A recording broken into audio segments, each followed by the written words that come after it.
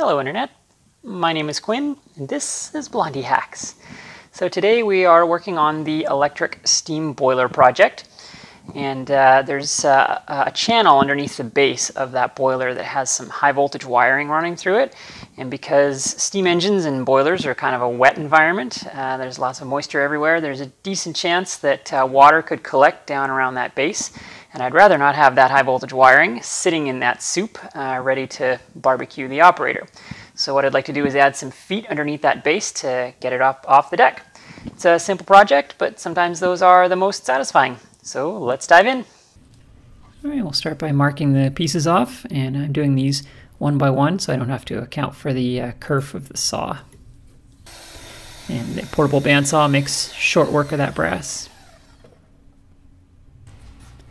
And to square up the ends and clean up the saw cuts, I'm reaching for the files here. I do that more and more these days for brass. It's actually really satisfying.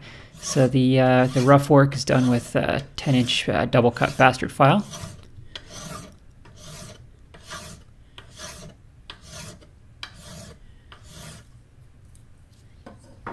And then we'll grab the 10-inch mill file for cleanup. And that fine cut mill file leaves a really beautiful finish on the brass. It's glassy smooth when you're done.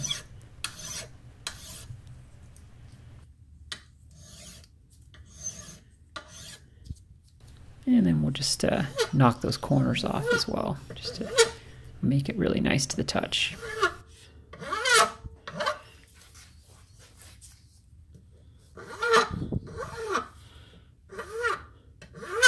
Alright, then we do the same on the other side.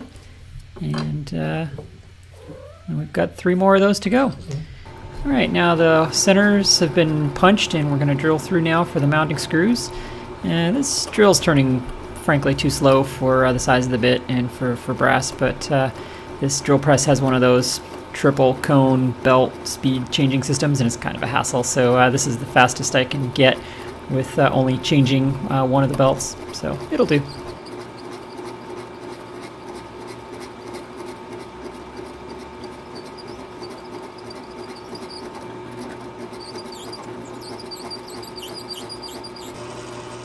And now we're going to countersink for the heads on the screws, and I don't have a proper countersinking bit, so I'm just using a large drill bit here, which works quite well actually. Perfect countersink, it's always very satisfying. Okay, and now we're ready to mount the feet on the base, and I'm using another foot as a spacer on the top and the side just to get it perfect. And then I've got the drill bit choked up so that I can't go too deep, so it's choked up to be the perfect depth to go through the foot and then the right amount into the base. So I just drill through the foot and it's in the perfect place.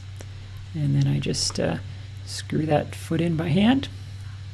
This is also a really good look at the channel that's cut underneath the base for that wiring, and that wiring is 120 volts. It's going from the thermo switch to the electrical box at the other end.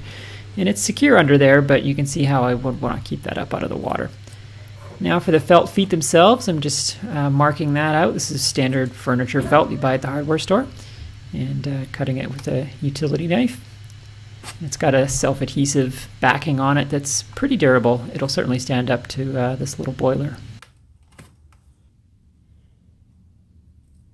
And then just peel that paper off. I'm using a razor blade there to kind of catch the edge. And then I wipe any oil or grease that might still be on there from the drilling operation. And just press that felt into place. And then do it 3 more times and we'll be done.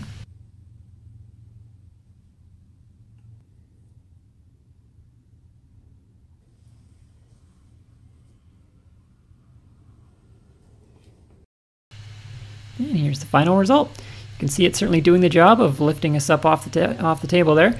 And you know, the felt is actually a little bit thicker than I had in mind, so I may actually replace that with just some double stick tape and a thinner felt, but it's doing the job and I really like how the brass turned out. So that's it for this project. I hope you enjoyed watching it. Thank you for supporting me on Patreon, and please do subscribe to the channel for the upcoming public videos, and tell your friends. Thanks for watching.